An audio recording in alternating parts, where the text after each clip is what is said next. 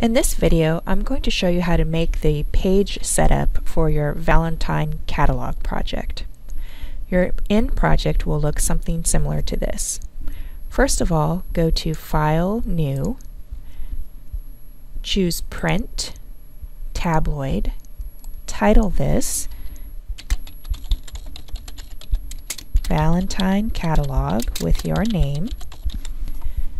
Switch the orientation to horizontal, and I'm going to switch this to inches, and you can see it's 17 inches wide and 11 inches high. Let's add some bleeds. Click down in the bleed area and put 0.125 in, which is the decimal equivalent of 1/8 of an inch.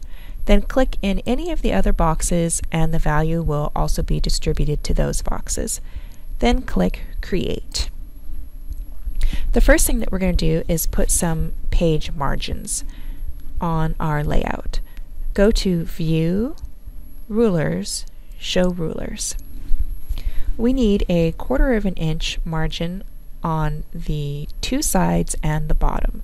So I'm going to click directly on the ruler and drag over a line at a 1/4 of an inch, and click and drag a line over here to a 1/4 of an inch. Click one from the top and drag it down to a 1/4 of an inch. So no text should go outside of these blue lines. It's okay if photos go outside these blue lines, just not text. At the top, I'm going to put 1/2 an inch, just like that. So again, no text above that line. Next, I'm going to put the middle of the page. So I'm going to click on the side ruler and put a line at 8 and drag out another guideline and put it at 9. So this is where the catalog will fold and where it will be stapled or bound together. So nothing important can go inside this box. Images could bleed into here, but you wouldn't want any text to be in this area.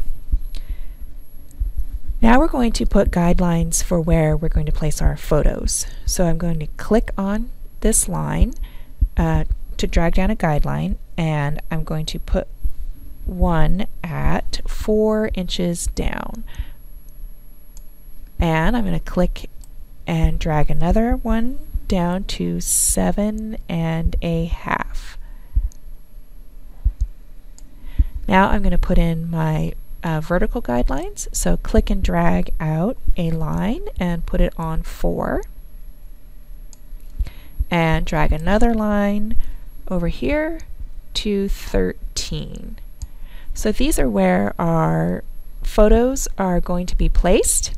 So you could have 4 small photos here, or you could have 1 large photo down at the bottom.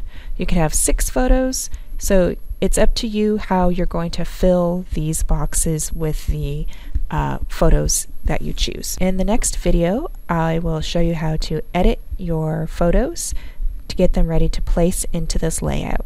That's it for this video.